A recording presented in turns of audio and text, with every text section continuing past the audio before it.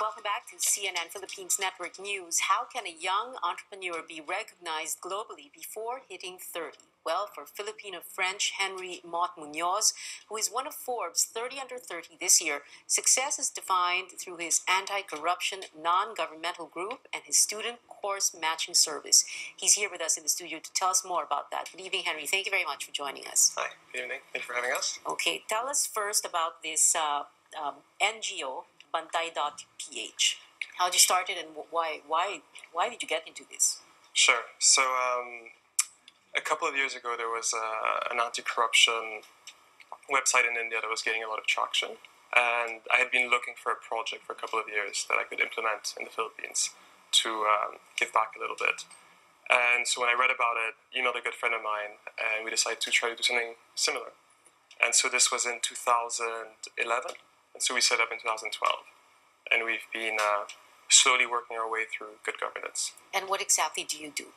So we, as the name suggests, Bantay is about watching and making government accountable to the citizens. So we have a bunch of different projects. We train students on what it means to be a good citizen.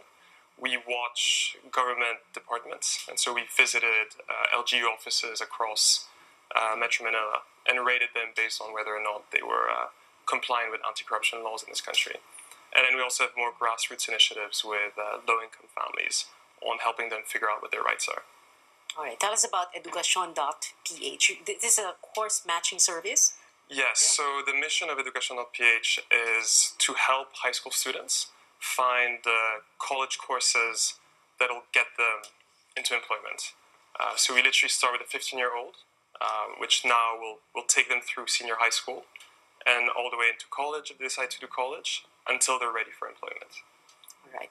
A while ago you mentioned that you wanted to do this because you wanted to give back. Why is it important for you to give back?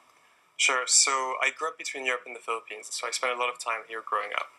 And I think you see the inequality everywhere. And it's really inequality not just of the quality of life, but really of the opportunities. And so it's something I've been quite passionate about. A lot of my relatives quietly do a lot of good work. And so I always knew I wanted to come back and do something. I just didn't quite know what.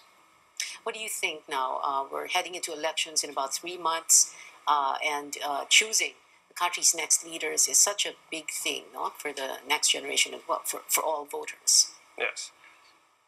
Is that question around what do I think about the?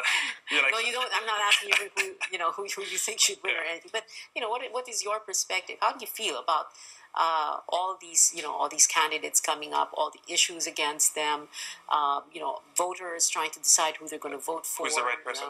So I think it's quite interesting. In the app you just mentioned on the show a few minutes ago. Yes, I think it's very interesting to try to understand what is their track record in fighting for the advocacies that they have, and asking them for more details about what they'll do once they're in power. Because, everyone is for education, everyone is for full employment, everyone's against poverty.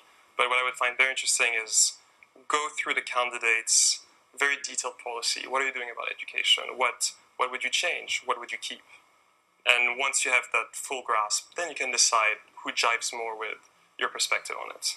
Those questions you've, asked or tried to find answers to. These are the questions that I'd want to ask to the candidates. And are you satisfied with what you've heard so far? So,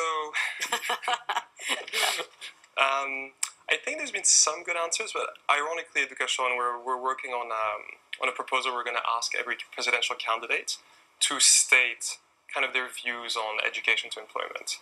But it's not something we've done yet, so I wouldn't be able to judge the quality of their answers. All right. Thank you very much for joining us, Henry Motte Muñoz. Maraming salamat. Thank you.